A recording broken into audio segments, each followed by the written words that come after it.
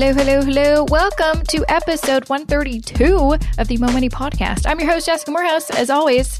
That's my name. Never changes. But just as a reminder, that's who I am. And that's where you are. You're listening to the Mo Money Podcast. I'm Jessica, and super excited that you're joining me for this special episode all about credit and credit cards. Because guess what? Holidays are looming, and this is kind of the time of year when people do the most damage, and it's heartbreaking. And so that's why I wanted to do the special episode about credit and how to use it responsibly, how to optimize credit cards. And that is why I am talking to Stephen Weyman. He is the founder, the owner, the creator of Credit Card Genius, who has been a sponsor for this season of the show. Now, me and Stephen go way back. By way back, I mean maybe 3-4 years now. He is from New Brunswick, and I feel like everyone I meet from the Maritimes is literally the nicest person in the world. I don't know what it is, but anyone I meet and they're from there, super, like, just the nicest. And Stephen is, no different. And so when I met him a few years back at FinCon back in New Orleans, we clicked. We also clicked because, we're Canadian, please hang out with me. Because I literally knew no one at that conference. So we bonded and kept in touch all these years. And he also has the blog, of course, HowtoSaveMoney.ca. But he just launched his own kind of credit card comparison website, CreditCardGenius.ca, recently. And I am super pumped about it. I think it is an awesome idea. It literally is kind of the thing that I use now to, see what's going on with credit cards, which ones have the best sign-up bonuses, which ones, have the best rating. So make sure to check it out. But anyways, we are going to talk all about credit and just what you need to know to be smart with it, because you can get in trouble with it if you don't use it properly. But on the other side, if you do use it responsibly and, like a savvy person like Steven is, you can, get some stuff for free, like air miles or cash back or rewards and all that kind of stuff. So you're going to love this episode, and I'm going to get to it right now. Thanks, Stephen, for joining me on the Mo Money Podcast. I'm so excited to chat with you about credit cards. In depth. I'm glad to be here. Thanks for having me. You're so welcome. Do you remember the first time that we met? I think it may have been at FinCon, actually. FinCon, yeah. We met at FinCon down in New Orleans. Yeah. That's right. And we were like the only few Canadians. We were like, you're Canadian, let's be friends. Let's be friends. Exactly. Oh, that was so fun. So I'm so glad that after that, that was quite a few years ago now. That was like 3 years ago. It's nice that I finally got you on the show. Yeah, I haven't been back to FinCon yet. Have you? I went last year in San Diego, and I'm going to go this year again in Dallas. So I don't know. You should come one of these years. Yeah, when it's in Hawaii, I'm. Oh my gosh, that would be a dream. I'll try to put that in the suggestion box. I appreciate it. But I'm so glad to finally have you on the show, because you really are kind of the go-to person in my mind when it comes to credit card hacking and everything credit cards. I am certainly try to do as best as I can with credit cards, but I've never done, and we'll kind of get into this in the show, credit card churning and just optimizing credit cards, but also obviously using them wisely and making sure you're not doing anything bad to hurt your credit score or anything like that. So first, getting into all that good stuff, I would love to kind of get an idea of what is your story? Where do you hail from? I know you've had the blog HowtoSaveMoney.ca for a long time, and now you also just came out with Credit Card Genius, which is awesome. So I'd like to know how did you get to that point? Yeah, sure thing. Well, first, on a personal note, I'm a 36-year-old married father of two. What? I just sound like this is not a dating profile. You're so fun. Well, not married, yeah. Yeah, it's not a dating profile. I love it. I love those stats. Thank you. Yeah. So I live on the East Coast. Come on. Part of my dating profile, New Brunswick. And I understand you visited there recently during your summer. So. Yeah, I went to I have family in East Branch near Rexington. Right. Do you know where that is? No one does. It's like small town. It's like an hour outside of Miramichi. Right. Okay. Yeah. Yeah. So I've heard the name before, but I've never been there. I'll be honest. There's no reason to go there unless you have family, I would say, but it's lovely. Lovely. That's good. So outside of family, I'm a bit of a techie turned money nerd. Totally. I started my professional life as a software developer back in 2003 at the worst possible time after the dot-com bust. And nobody was hiring tech folks like me at the time. So I was discovering that, adult life was really expensive and paying for my own schooling and starting a life of my own. It was just really hard on the pocketbook, and finding that job was difficult. So because of that, I kind of became obsessed with hunting down and saving money on things at every corner. So I was always looking to get the best bang for my buck. Mm-hmm. And through that, I became sort of an avid forum reader and would spend hours poring over discussion threads, looking for sort of gold nuggets of information that would either save me or earn me as much money as possible, as much extra money, really. And that's when it hit me that there was like so much great money saving information buried deep within the bowels of the internet that no non-obsessed person would ever take the time to find. So I was also an avid financial blog reader at the time. So I did a few quick searches to see if anyone was writing exclusively about saving money, and nobody was doing that in Canada. So How to Save Money was born from that as sort of a one-stop place where Canadians can come to learn about saving money by reading like our thorough articles, and hopefully, you don't leave the site or read an article and feel like you have to do 10 more Google searches just to figure out what your next step should be. We try and make it as comprehensive as possible. So that started in 2010. And at the same time that was going on, I'd also developed a huge passion for credit cards and using them to earn travel rewards and points.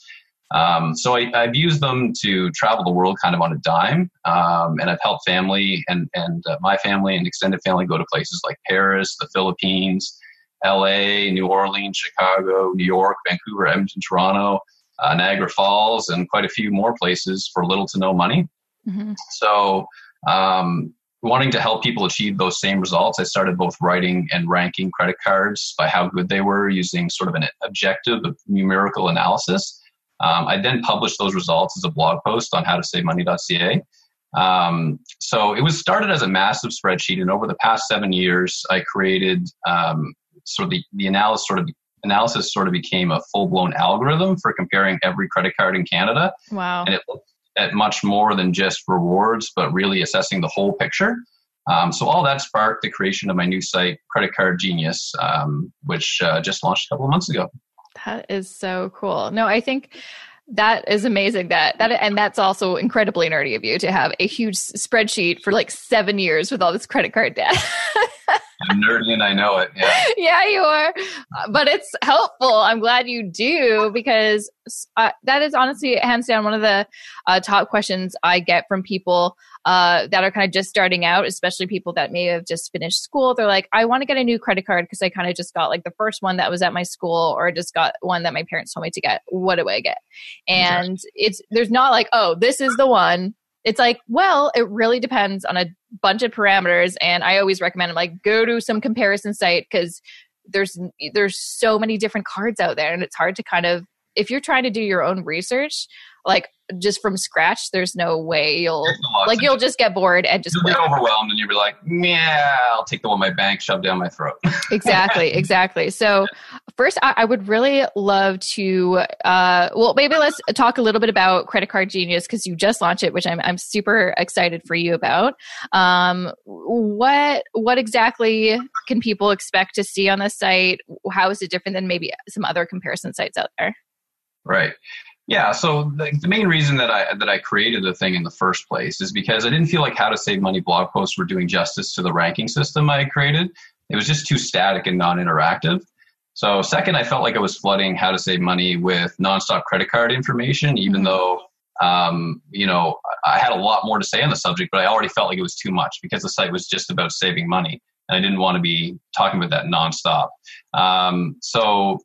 I know there are plenty of other comparison sites out there now, but with Credit Card Genius, what we're trying to do is provide an experience for people that is both ultra simple and ultra powerful at the same time. Mm-hmm. So I've been using an analogy recently to help describe what that's kind of like around shopping for a new house, which I think is something you've done not that long ago too, right? Yeah, about a year ago. Right. So I think we can both agree that when shopping for a house, it's important that the house has a good, high quality roof on it. Yeah. In fact, having the best roof definitely wouldn't be a bad thing because it's going to keep the elements out. It's going to protect you on the contents of your house a great deal, right? Yep. But imagine you're looking for a real estate agent to help you find a good house, and you meet a guy who says to you, I can help you find a house with the absolute best roof. You won't find a better roof anywhere else. So sure, this is going to make you pretty happy because you're getting what you want. But when you buy a house, move in and find the house doesn't have working plumbing, is filled with asbestos, and is in a terrible neighborhood, as any homeowner knows, there are hundreds of things that go into making up a good house. It's not just the roof. Mm-hmm. So that's the difference with Credit Card Genius. We're looking at the whole picture when it comes to credit cards by using what we've coined as our Genius rating system to evaluate every credit card in Canada by examining more than 50 features of each card and comparing them apples to apples. Mm-hmm. So sure, rewards are a big part of this, which is the common thing people compare, but there's also much more to care about, like the up to 16 different types of insurance coverage a card can come with, the 3 types of interest rates the card has, the various fees you're charged, how easy the rewards are to redeem, what perks come with the card, like lounge access, concierge service, hotel status, and many more. Mm-hmm. So all of those things are factored in. We take them all into account and combine them with your personal preferences to rank each card you might be interested in from best to worst using just one number. So it's like having a real estate agent who has every detail of every house on the market memorized and is able to sell you the absolute best one out there for you, all things considered. Mm-hmm. So another differentiator with Credit Card Genius is that our mission is to display all credit cards on the market, even from smaller credit unions, so people can really choose the card that's best for them. We just added in region support, and we're going to be uploading our initial batch of credit union cards to the site within the next week. And the cards we display in our rankings and the scores they receive are completely independent of any financial compensation the site receives. I mean, of course, we have to make money to keep the thing in business because it's not free to run. No. But we don't want people to have to jump through hoops to get the best card, and only recommend them ones that we are compensated for. And there's plenty that we're not. Mm-hmm. And the final thing I would say, that makes us different is we're 100% credit cards all the time. Yeah. We want to be best at that one thing without being distracted by other, niches and financial products. And I think that level of focus kind of shines through and helps reassure people that we're serious about truly helping them find the best card. Yeah. Yeah. Hyper focused, which I like because sometimes it's hard. There's so much information out there and there's a lot of different comparison sites that compare a bunch of different things, which can also seem overwhelming because you're like, whoa. I just came here to find the best credit card. That's all I want. And it's kind of hard to find. So that's nice that you're like, no, this is what you get.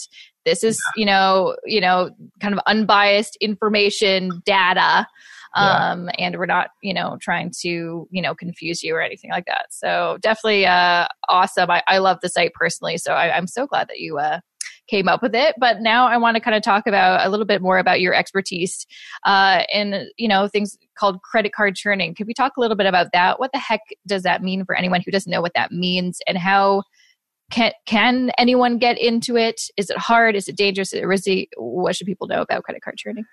Yeah, credit card churning, contrary to what you might think, it isn't really what Credit Card Genius is all about. No. I think it's really right for a small group of people who are really good with money, are passionate about maximizing everything and want to travel the world for nothing, or get tons of cash back, I suppose. Mm-hmm. And I've come to realize over the years, at first I thought everybody must want to do this. But over the years, I realized everybody doesn't want to do this. Yeah, right? It sounds like a lot of work, which is why I've never done that. Yeah, it's a lot of work and a lot of complexity. So Credit Card Genius, well, first I'll say, what is credit card churning? It's the practice of signing up for credit cards that have big sign-up bonuses and also preferably have the first year free if there is an annual fee. So you can bank that massive, say, 25,000 point sign-up bonus that's worth $600 at no cost to you. Then you simply cancel the card before your free year is up, and you repeat that as often as you can without destroying your credit score. Yeah. Now, the banks are starting to crack down on this behavior and limit customers to only getting the sign-up bonus for an individual card once in their lifetime. Mm. Now, this went on for many years, where people were just doing this over and over again. Like, it used to be possible to repeat this process for the same exact card every 3 to 6 months. Wow. And in some cases, it still is. I heard of a story a few years ago, maybe 3-4 years ago, of a guy in the States who applied for a card. I think they gave in 50,000 sign-up bonus points, and he applied for it 12 times in the same year. What? And, it's just like, and you get the bonus every time. Yeah. Which, is just crazy when you think about it. Anyway, Credit Card Genius, can be a useful site for credit card churners and aspiring travel hackers, because we're always on top of the best deals, offers, and sign-up bonuses. So they can bring home their next big score without a lot of work, right? And we make it easy by displaying the real dollar value of things instead of like the reward points. So what the dollar value equivalent is. So you know exactly what you'll be earning, and you can better calculate the value of your time and effort that you're putting in. Because like you said, it takes time and it is effort. So you need to make sure you're justifying that with the payoff. And it can impact your credit score, but I think we're going to get into that a little bit more. Yes, right now. Right now we're going to get into it, because that is, I think, part of the reason that I've never even wanted to attempt that, because I'm like, I don't want to risk my, flawless credit history and credit score. I don't want to even risk it. That seems really risky. What would you say to that? Like, what are some things that these credit turners do to prevent that from happening? Well, there are a few things that you can do to protect your credit score. For me personally, I go by a rule of thumb of only applying for 1 to 2 credit cards a year. I'm not a heavy churner. I do try and get the big bonuses when they come up, or if there's an especially good offer, I'll take it. But, the best thing is don't go crazy with it, right? And there are, a few things that you can do to get a high score, with credit cards. Always keeping your oldest 1 or 2 cards and never canceling them. For example, the average age of your accounts actually impacts the score, your overall score. And now I'd only do that if they were no-fee cards, because you don't want to be paying a big fee to boost your credit score. That's probably not worth it. But you can ask to downgrade a fee card to a no-fee card if it's an old card, instead of canceling it. And in that case, you might be able to preserve that age, right? Another thing you can do is to keep your credit utilization ratio low. And that means the balance on the card that you have is low compared to the overall credit limit of the card. So keeping that at or below 30% is a good rule of thumb. And that means if you have a $10,000 credit limit, you want to try and keep your balance below $3,000. Now, some people, contrary to maybe popular belief, this applies to people who pay off their cards every month as well. The statement balance still gets reported to the credit bureaus, which they use to calculate the credit utilization ratio. So paying your credit cards down, say twice a month as opposed to just once a month, will help you keep that a little bit lower if you're looking to keep your score higher. You also don't want to apply for new cards too often. Like I said, 1 or 2 a year. And if you do decide to go on a spree of getting sign-up bonuses, do them within a period of a few weeks. Because when you're looking for credit, the credit bureaus, TransUnion and Equifax in Canada, who monitor all this stuff, they allow you to go on a hunt sort of thing for a new product, a new mortgage, a new credit card, a new anything. So if you're doing a bunch of applications or looking around, they're not going to lower your score as much as if you spread those out every few months. So those are ways, that you can sort of maintain your score with credit cards. So would you suggest for someone who has no experience credit card churning that it's a good thing to do, or in general, not necessarily? Like, is it worth it? Is it really worth it? Absolutely, it's worth it. I mean, I go to a conference sometimes called Points U, and it's about people who are super serious about it, and they walk the gray line in some areas of things on the ethical boundaries. By signing up for these and signing up for a credit card and canceling, I mean, it's not really an ethical boundary. It's not great for the company, the issuer company, but it's not against any law or anything like that. You're not breaking any serious rules unless they put a restriction on it, I guess. So, it's within the rules, and it pays off. So, if it's something that if you'd like to see the world cheaply, I would look into it for sure. And you are responsible with managing your money, because you don't want to get out of control where you got all these credit cards, you can't keep on top of paying them, you ruin your credit score, that kind of thing. So if you're the meticulous kind of person, you like to travel, I'd say go for it.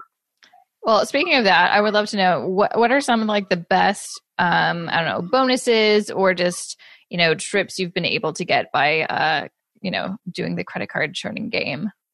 Yeah, well, through churning, I mean, a lot of my rewards have come from actual spending. And okay. Yeah, that's another thing that we should talk about too, because I think another element is it's great to have a great credit card that has great rewards, but in order to get those rewards, you have to spend. And there's kind of a careful balance you have to make between, spending, consciously and mindfully and smartly, and not, overspending and just to get rewards. I think some people kind of get caught up in sometimes the reward game because they want to get that free flight or whatever.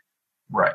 So it's proven that credit cards cause you to increase your spending. And it mostly isn't because of the rewards. I don't think it's just the ease of use. Yeah. Right. It's so easy to just pull out that card and not realize how much money you're spending. So I encourage people to look at their purchases and say, okay, do I need this? And is this the best deal I can get on what I'm buying? Mm-hmm. And would I buy this anyway if there was no rewards involved? So, stick to your budget, have a budget. Credit cards can actually be a great tool for helping you stick to your budget because you can see better what you're spending and track. Yeah. So I encourage everybody to put all their normal, regular spending through their credit card if possible. Some things it's not possible, like insurance often is, or other essential items. Your mortgage, if only. The rewards I would get. My mortgage, I sure wish. I know.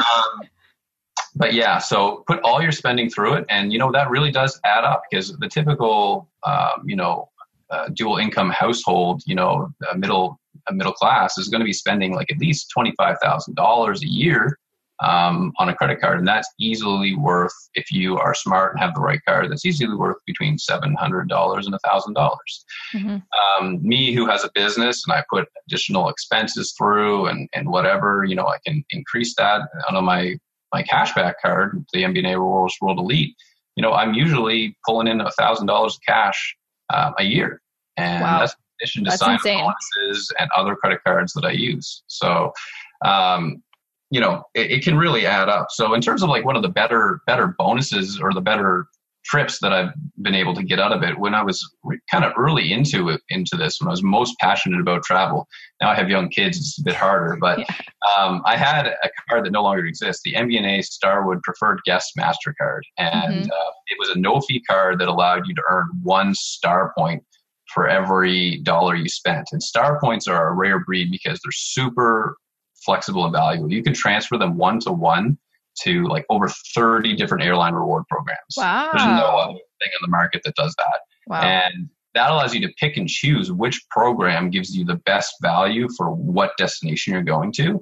So, and they also have something called nights and flights. So that means that you can get a bunch of airline miles and free nights in their hotels in the same reward redemption. Ooh. So I think it was around 70,000 star points I would convert and get 50,000 airline miles and then 5 free nights at one of their like 4-star properties in Paris. And so I combined that with a few other points I had earned in the American Airlines Advantage program. So that was the program I chose because you could fly to Europe in that program for 40,000 miles as opposed to the typical 60 to 70,000 miles with other programs. So I flew my wife and I both to Paris for we were there for 10 days, and 5 of those nights we used those points for. And the trip, the flights, just I think we paid $100 in taxes, maybe if that, and the rest was free. So wow, a cheap trip to Paris. That's unheard of. Yeah, we use the money we save to have fun at restaurants. Exactly, to actually enjoy the City of Lights, for sure. Yeah. That is awesome. No, it definitely makes me think that I need to kind of look at the credit cards I've got. There's one that's really good that I really like. It's that the RBC WestJet one.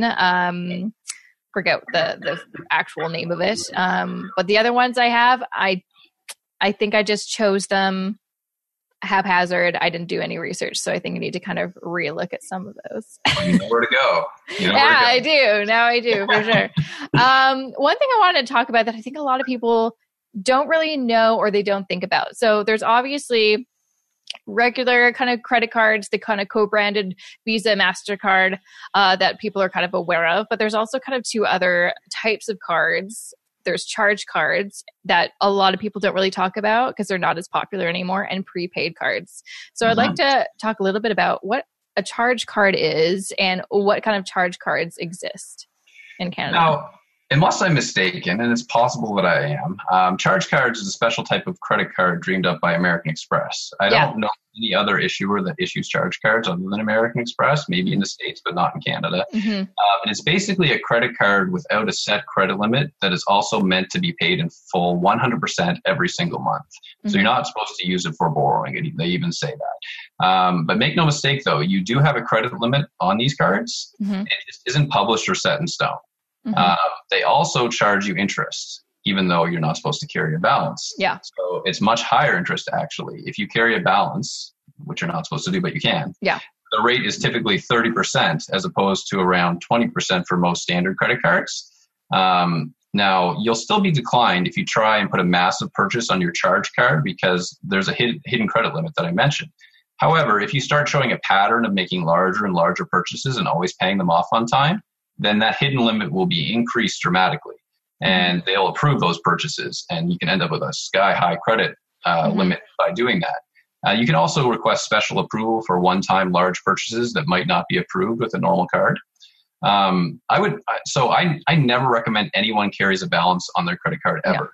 No. So in my head, I basically look at charge cards and credit cards as the same thing because you need to pay it off every single month. So they're almost identical with a few features that are slightly different. Now, why would someone I don't know, it seems like there aren't that many benefits to a charge card. Why would anyone get one, do you think? For the same reason anybody would get a credit card. They have a list of benefits, and sometimes they're premium, right? Because they're targeted at bigger spenders, people who are going to be making a lot of purchases. So sometimes they up the rewards to attract those type of people. It doesn't mean if you're a lower spender, you can't have one. Sometimes it makes sense because their charge cards, actually all American Express credit cards, have no minimum income required to apply anymore. And most of the best Visas and MasterCards require $60,000 to $80,000 in income just to qualify. With American Express, it's nothing. Interesting. And now talking about prepaid cards. So those are kind of like those Visa, MasterCard gift cards that you see in a store or whatever. I think some people get confused. They think that it's a real credit card, but that's not the case at all. Yeah. Prepaid credit cards, on the other hand, they're almost universally a bad idea, in my opinion. They come with fairly large fees. Like it's, between $5 and $10 for every $100 that you might buy the card for. And they used to have fees over time as well. If you didn't use the card, your balance would get drawn down. That may have been outlawed in certain provinces and maybe nationwide. I haven't checked into that, but it's something to be aware of anyway. So I'd say cash is almost always a better choice to save on fees if you want to give money to somebody. Now, the advantages are that you can use them securely online without any worries of your card number being stolen, or if you want to control spending of a child or another person in some way. But outside of those rather niche uses, I would steer clear of them, even for gifts. It's just get a gift card or give money. I used to get prepaid gift cards for wedding gifts if they're asking for, no gifts, but, you can go with cash or something like that. And I always thought, it looks nicer in this cute little, branded Visa gift card, but I didn't realize the fees are high. There's sometimes expiration dates on them, which sucks. If they forget about them, they don't use them right away. So now I just, put it a check in or some cash, and it seems like a better idea. That $20 bill or that $100 or whatever it is you're giving, it's like nothing puts a smile on your face like cash. Yeah. And that's what we did for a wedding too. We asked for cash and not no. And I think we said no gift cards. If you're going to give us anything, please give us cash. Because at the time we're also we're quitting our jobs and moving to Toronto. So we're we need it. But it was actually the best gift in the world to open up all your wedding cards and there's just cash that falls out. So there's nothing nicer. You open the card and the cash just falls like a waterfall. The logo for How to Save Money, it's falling cash. Yeah, it is. Okay, so before I let you go, I want to pick your brain on maybe some of the top or some, in your opinion, best credit cards out there for Canadians right now. What are some of the ones that people should pay attention to? Yeah. So, we do I do claim what is the best overall credit card in Canada, all things considered, because we are looking at all that. And right now, I consider it to be the American Express Gold Rewards card. And interestingly, that is a charge card, as we discussed above. The reason it's best is because it has incredibly lucrative rewards combined with a bunch of great features, all at a reasonable annual fee of $150. So here's some of the top features. Like it's got really flexible rewards. They can be converted 1-to-1 to airline miles like Air Canada Aeroplan or British Airways Avios. They can be redeemed for any travel purchase from any travel provider with no restrictions. So you get that back as a statement credit after you make the purchase to your card. Or now you can even redeem them just like cash as a statement credit for any purchase you make at all to the card. So I listed those in order of descending value. You get much higher value by transferring to miles than you do by redeeming for that jacket you bought at Banana Republic. So it's sort of a sliding scale in that regard. And you also get 1 point per dollar spent on regular purchases and 2 points per dollar spent on 4 bonus categories. So that's groceries, gas, drugstore, and travel purchases. That's more bonus categories than any other card offers. It comes with a massive sign-up bonus of 25,000 points, which is about as high for a regular premium card as you're going to get in Canada. And that's worth about $600 when you transfer them to miles and redeem them for flights. If you decide to do flexible travel, it's closer to $250. So you can see why transferring them to miles is more valuable. The first year annual fee is always waived on that card. So you get the big bonus for free, and you get to try the card out for a year to see if you like it. If you don't, you just cancel and you move on. And the card comes also with plenty of included insurance coverage for both your purchases and for traveling. So you don't have to worry about paying extra for that. You get exclusive American Express perks like Amex invites in front of the line that help you get preferred seats at exclusive concert events and other attractions. And that's not to mention you get bonus points for referring your friends if you like the card and think they would too. And there's no fee for extra card holders that you might want to add to the account. So that's the best overall card. But a lot of people want cash back. So I'd say the next thing to talk about is that. And if you're more into cash back, then you should look into the terribly named MBNA Rewards World Elite MasterCard, because it's really just a cashback card in disguise with the name rewards in it. I know, that's annoying. So it never used to be included in cashback rankings. And I think I may be the one who changed that, because I always included it when nobody else did. And finally, people started catching wind that hey, we should be including this card in our cashback rankings. So it's basically a flat 2% cashback on all your purchases with no limits, exclusions, or anything else. And it's got an annual fee of $89, which is lower than the average, I guess you would say, for World Elite cards. So if you're spending $2,000 a month, which is pretty reasonable for a lot of people on the card, you're going to net $391 in rewards every year. That's after paying for the annual fee.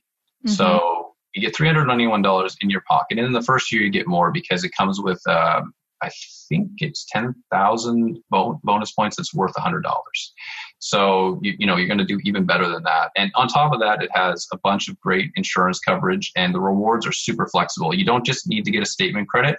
You can get a direct deposit to your bank account. You can get a check issued to you. You can make a charity donation. You can do a statement credit. You can redeem it for any type of travel you want. The list goes on and on. There's actually more options. That's awesome. So, yeah. That's awesome. Well, I know right after this, I'm probably going to take a look at my credit cards and do an audit and see what I should replace with some better ones. Because, might as well, right? Why not? If you're going to use a credit card, why not use the best one? That's what I always say. Exactly. Well, thank you so much, Stephen, for joining me. Where can people find you for more information about everything we talked about? Yeah, I'd head over to CreditCardGenius.ca. That's the site. And I'm sure you're going to be posting a link up to it. I will. Indeed.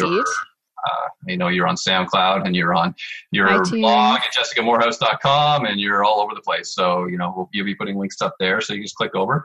Also, HowtoSaveMoney.ca. I'm at HowToSave on Twitter and at CreditCardGenius on Twitter as well. And that's pretty much the best way to get hold of me. If you want to direct email me, we have contact forms, and I pretty much read every one that comes in. So right on. You can get a hold of me that way. Fabulous. Well, thanks again for joining me. It was a pleasure chatting with you and nerding out about credit cards. Yeah. Thank you so much for having me on the show. I appreciate it. And that was episode 132 of the Mo Money podcast with Stephen Weyman. Make sure to go to the show notes, jessicamorehouse.com/132 for more info about all the stuff we talked about.